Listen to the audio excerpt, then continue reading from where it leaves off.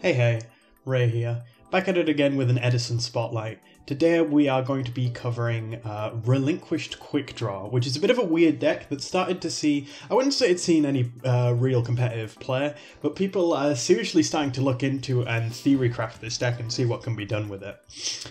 At first this deck might seem like a bit of a strange mishmash of two engines, which at first when people were first trying to make this deck and didn't really understand the synergies well, it kind of was. But I feel like it's at a point where the communities put this deck to a point where it's kind of playable. Now, I will admit, this deck is pretty heavily carried by the Quick Draw engine. This is partially just because Quick Draw Dandywarrior is a great deck on its own. Even in 2010, people began to realise that was an amazing engine. And with the modern knowledge we have now, we've realised you could probably run it with another sub-engine that synergised with, obviously, the Dandelion tokens that were produced, as long as it's a sufficiently small and consistent engine so that it doesn't clash with your synchro players. And people found out that Relinquished, of all things, by being a ritual, was a engine that could be run. This is basically just thanks to preparation of rites. Preparation of rites being printed, it cannot be understated how big of an impact this had on just the viability of rituals as a whole. Demise OTK would not have been a deck without preparation of rites. The ability to just search your boss monster and potentially also the ritual spell, not only does it add consistency, but it allows you to potentially fire multiple ritual monsters within a game, where in older formats, even slower ones, sometimes that was pretty difficult, because rituals, by nature, you need the monster, the spell, and a tribute. Now, the Quick Draw engine, by using cards like Dandelion, those are natural tribute fodder, right? We don't mind losing Dandelions, because if we tribute a Dandelion, we get the fluff tokens, or we can tribute the fluff tokens themselves. Because although fluff tokens need to wait a turn for a tribute summon off Dandelion when it's sent to the grave, the fluff tokens do not need to wait a turn to be tributed for any other purpose, such as, in this case, a ritual summon. Most of this deck is pretty standard for a Quick Draw deck, so if you're familiar with the plays you make in that deck and the reasons why you run the cards you do, a lot of the logic is the same here. We run two battle faders here. This is kind of a flex spot. There's a few ways to go about building this list.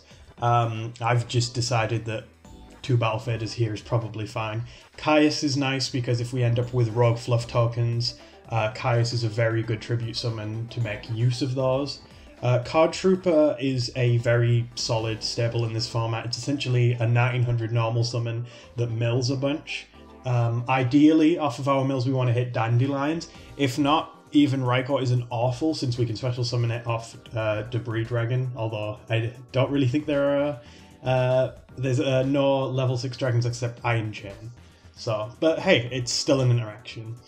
We play Gauze and Tragoria because often, like if we've played through our hand or if we've just made a Drill Warrior and banished it, we'll have an empty field, so we will actually be able to take advantage of Gauze. We play 3 Manju because it searches our ritual spell and our ritual monster. We will more often be using this to search the ritual spell because we essentially have 6 copies of Relinquished because we have 3 Relinquished and Preparation of Rites will always search Relinquished. Because it will only add Black Illusion Ritual if it's already in the grave. Now, because we're running Card Trooper and 3 Raikor, the chance of us milling a ritual spell is actually fairly high, so that's an important thing to keep in mind. Plague Spreader Zombie, again, this is a bit of a tech choice. Some people run this, some people don't. It's just another nice thing to mill, it's another nice thing to discard, so it goes well with Quick Draw Synchron. Some people might choose to cut a few of these cards and run 3 Volcanic Shell. Again, a lot of this deck is up to you and how you want to build it. Sangan is nice. It searches a lot of your cards. It can search everything from a Relinquished, it searches Quick Draw, it searches Raikor. There's no reason to not really run it, especially since you can normal summon a Sangan and then tribute it for a Relinquished to get a search, which can kind of help balance out potentially going negative off of a ritual summon. Tragodia is just another nice free body on potentially, and if you brick, which you sometimes do in a ritual deck because of the setup necessary, it's nice to hold off for a few turns. I've had that come up. Allure of Darkness is also a good tool for unbricking hands. We play a lot of darks in this deck, so we can justify running it. We run double Book of Moon. Book of Moon is a nice utility card. Not only is it potential disruption for our opponents, but it lets us protect and reuse Relinquished. Now, for those of you who don't know how Relinquished works, once per turn you can equip an opponent's monster. It gains attack equal to that monster, or 0 attack if it is a defense position monster. While it's equipped, if it were to die by battle, instead the equipped monster is destroyed and both players take the battle damage from that battle.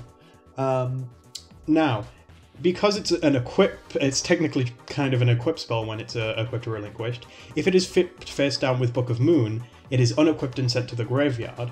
So if it is the turn after Relinquished was summoned, you can Book of Moon to essentially use it twice. You can also use Book of Moon to protect your Relinquished, because obviously if you attack into something like a D-Prison, and you have a way to make sure that Relinquished will make it to the next turn, it's probably a good idea to chain Book of Moon. Brain Control is nice because we do a fair amount of tributing in this deck, so even if we aren't using it to make aggressive plays, sometimes we will just want it as a way to out things by tributing them. Charge of the Light Brigade is great. It mills without using our normal summon, so it can provide us immediate graveyard setup for something like a Debris Dragon, or it can send a Dandelion. Foolish Burial, again, graveyard setup, we can send a Dandelion to immediately get some fluff tokens to get our tribute engine going. There's no reason not to run this. We run staples in the form of Heavy Storm and Mystical Space Typhoon. We don't run any traps in this deck, so some people argue you should run 2 Royal Decree in the main deck instead. I personally prefer it in the side deck, but again, that's a thing that's up to personal preference. Because we're milling a lot in this deck, and we will be filling up the graveyard with all of our tributing and our special summoning, we will be running 2 Avarice. You don't want 3 Avarice, because it does tend to stick as a bit of a brick in your hand if you cannot mill enough or get enough monsters in the grave in order to activate it. But if it does resolve, it genuinely gives you such an advantage and a push in the game that it practically wins you the game on the spot. And yeah, that's about it. In terms of typical plays in this deck, sometimes you open hands that are just quick draw, Dandywarrior style hands, like the same type of hands you'd see in that deck. You discard a Dandelion, you special summon quick draw Synchron, you make a Drill Warrior, you activate its effect and banish it so you can get back the Dandelion. Yeah, it's all pretty regular. Same goes for the extra deck. Chimeratech Fortress Dragon, for when you're going second against machines, which you also run 2 Cyber Dragons in the side deck for that. Catasta's Great Generic level 5, Ancient Fairy Dragon, and Black Rose are Debris Dragon targets. Drill Warrior is what we almost always want to go into with Quick Draw. Iron Chain Dragon is what you go into if you Debris Dragon into Raikor. Okay, the Junk Warrior is here because I can't afford Junk Archer, but you should probably be running Junk Archer in this spot. Nitro Warrior can help you with OTKs if you go into it, and also gives you another option for Quick Draw Synchron to go into. RDA is a solid generic staple, and so is Stardust Dragon. And also, some people run Turbo Warrior as well, because it is a thing you can go into, and it occasionally comes up. Now, that being said, let's go into some test hands, but keep in mind, again, if you're already relatively familiar with how quick draw decks work, this is essentially just that, but if your opponent has a threat on the field, you have an in-deck way to out it via Relinquished. However, it's not always the correct play to just shotgun the Relinquished. Sometimes it's better to wait a little bit and let your opponent make a play so that you can punish them with the Relinquished. Because a lot of people, when they see you make some quick draw plays, they won't be expecting you to be playing Relinquished in this deck. So it's kind of it's one of the main tricks of the deck. But, you know, once your opponents see it, they'll know to play around it. But, you know, they're going to have to play eventually. And if you can stall them out long enough that you can make your own advances and out-tempo them, you can win the game. Now, as always, let's go for some test hands. Stun by main phase, let's draw for turn. And let's see what we're working with here. Alright, this isn't too bad. It's a bit strange, though. Now, it's pretty obvious the main play here is to just get a Relinquished on the field. We have a brain control, so assuming we're going second, we can take whatever our opponent has and tribute that if we really want to, but that is playing a bit too hard in a way. We could also take what they have and tribute for a Caius. I feel like that would probably be a better turn 1 play here. See, that's the thing with this deck. This deck is relatively complex. There are a lot of lines of play you can make, and what the correct one is does depend on what your opponent is playing. But, you know, when in doubt, normal summon Manju is rarely the wrong thing to do. Manju's kind of just a really powerful card. A lot of people underestimate it, but there's a lot of things about it that just make it good. It's under the bottomless threshold, so it can't be bottomless. Its effect lets you search essentially anything and set up plays for whatever you want to do next. It's a nice level, it's level 4, which happens to be useful for a lot of things like synchro summoning. And on top of that, it's light attribute, which is, you know, one of the 2 for chaos, which is always useful. So here I could potentially Black Illusion Ritual. Now if I was tributing from my hand, it would make the most sense, I feel, to get rid of Caius here, because he's not really doing anything. So at this point, summon Relinquished, and then I would pass, basically. This isn't a deck that always opens with really explosive players, but I'd say it's a deck that's very good at doing the one thing like that it was designed to do, which is to make synchro plays and get out Relinquished. So here I'd say normal card trooper. What we're trying to do here is hope to mill a Black Illusion Ritual. Oh, okay, we milled a Dandelion. That is equally as good. So here we get 2 fluff tokens. Then we could essentially Black Illusion Ritual for free using one of the tokens. Ooh, see, now the thing is we could have went for a quick draw play instead, so it depends on what our opponent has. Thinking about it, it probably is better to go for the quick draw play here, but... Now, if I wanted to be really greedy, this is where you Preparation of Rites to add back the Black Illusion Ritual, add a Relinquished to hand, and then you discard the Relinquished for a quick draw. Because it is a monster, you can do that. Then Synchro for 6. And since you +1'd off that Preparation of Rites, oh yeah, this is a crazy play. Yeah, this is why people have started to call this a real deck, because some turns you just do a whole bunch of stuff.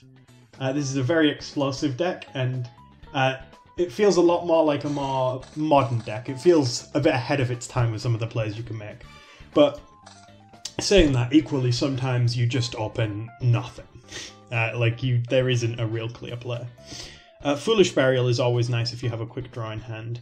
The discard's a little painful here. I mean, see, Foolish Burial, I think the send here, like, no-brainer is a Dandelion, because fluff tokens. If you can get out Drill Warrior straight away, you do want to get them out, like, as fast as possible. Purely because once you have a Drill Warrior in circulation, you can basically infinitely reuse your cards. And you can use Preparation of Rites as literally a discard outlet if it comes to that. Now, I could, if I wanted to metagame myself here, I could normal Manju, use its effect to add a Relinquished as discard fodder, which is, again, one of the benefits of this deck. You can see your ritual engine. You don't always have to use it as a ritual engine. Sometimes you do just use it as discard fodder, because, again, Preparation of Rites, if you have a spell engrave, is just a strict +1, which is great. I could add another Relinquished here if I really wanted to, but I have no reason right now, so... so I could discard Relinquished, special quick draw, and then I could go into a Drill Warrior.